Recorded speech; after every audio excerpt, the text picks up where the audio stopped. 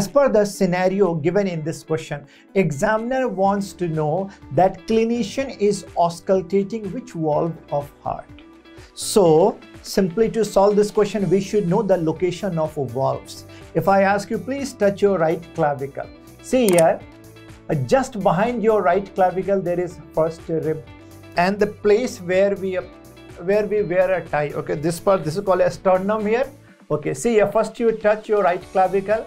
Just behind the right clavicle there is first rib. After that you go down, first intercostal space, you go down, second rib, and then you go further down. There will be second intercostal space. Right side at the sternal border, second intercostal space, aortic valve. After that you go to left side, left sternal border, second intercostal space, there is the pulmonary valve.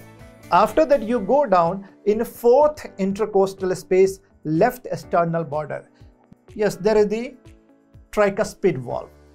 And mid-clavicular line, fifth intercostal space. Fifth, there is mitral valve.